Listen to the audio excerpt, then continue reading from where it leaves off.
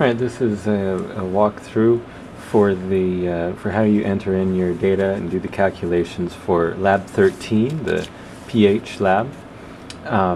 Here's the main screen for the Chem21 site, and you should be familiar with this. You go down to Login as a student, and you'll enter in your username and password, which I've already done, and then view assignments list. And there are some TRQs and such for 12 and 13. Click on the pH determination, Lab 13, and what you end up with is this sheet here. Okay, now it starts out and it's letting you enter in your data. So this is your observed pH for each of these solutions. You have your original solution of the HCl, then you diluted it 3 times and observed your pH. Did the same with the NaOH.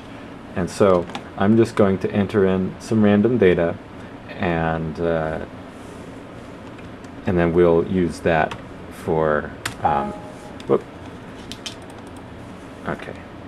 Alright, so now I have all of the data entered here, and then you scroll down to the bottom and there's a button to say continue.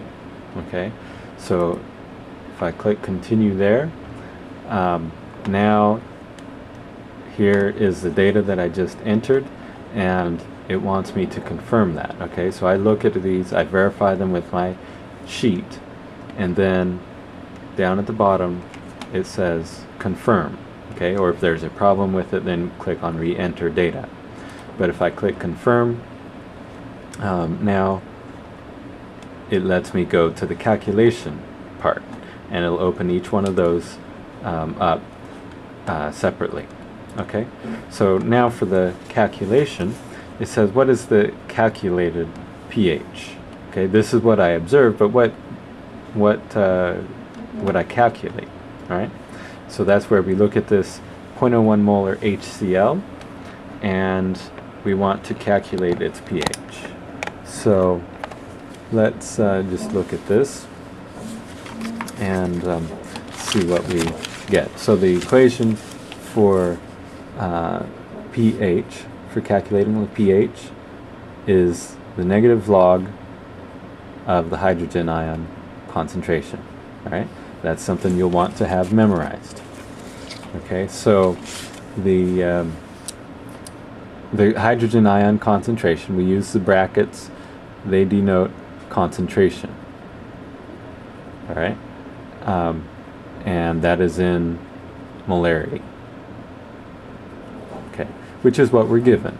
We're given that as a 0.01 molar HCl solution. Okay, that's a strong acid, which means it's 100% ionized. Okay, being 100% ionized, what that means is that HCl becomes H plus and Cl minus.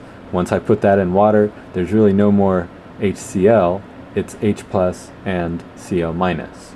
Okay, but the concentration is still the same. So in effect, because this is a strong acid, because it's 100% ionized, my 0.01 molar is 0.01 molar H plus, which means that's what I'm going to use there. So to calculate the pH, it's going to be the negative log of the H plus concentration, which is 0.01 molar. Okay, so the negative log of 0.01 is what? Okay, so let's, if you know something about logs, you might be able to answer this question, but let's assume we don't. There's a handy program for a calculator on the computer. If you don't have a real one handy, you can go to all programs, and then up at the top is accessories, and under accessories there is calculator. You click on calculator, and yours will probably come up looking like this. Okay, just a basic calculator, but we need a little bit more than that. All right, we need to have log function, and this one is just arithmetic and stuff like that. So if you go to View and click on Scientific, all right, now it gives you more options over here, and among these buttons is the log, and that's what we're going to be using. Okay, so we'll put in our 0.01, that's our concentration, 0.01 molar, and we need to take the negative log of that. So the log of 0.01, okay, is -2. The negative log, we can do this plus minus or just take off that sign, it becomes 2. Alright, so that's the negative log of 0.01 is 2. Okay, so sometimes like this, it's easy enough that we can do it in our head if you know how the log works.